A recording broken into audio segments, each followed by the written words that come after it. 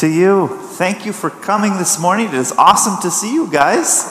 It's a sunny morning, and here we are in church together. What a cool place to be.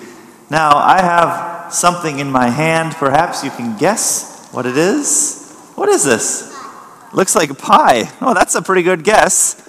This is actually a piece of bread, and I grabbed it from our communion supply. This is bread we use for communion. But right now, it is just a piece of bread. Why do you suppose I grabbed this? Any ideas why we've got bread here at church? What do you think? Well, I gave you a hint. We'll be using it later for communion, but there's another reason. We've been hearing Jesus teach in the gospel reading, and he says, I am the... What? I am the bread. I am the bread of life, Jesus says. Now, that's kind of a strange thing to say.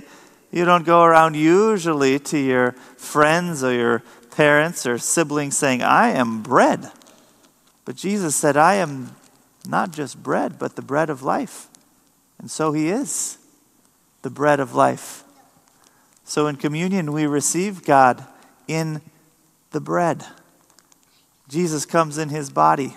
And when you are older, at Bethel, it's at 5th grade, you will learn more about what this means and receive bread in communion.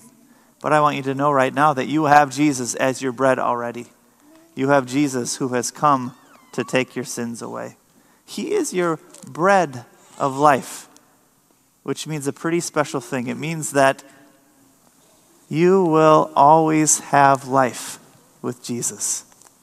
You will always have life. He gives you eternal life. And so he's come as your bread.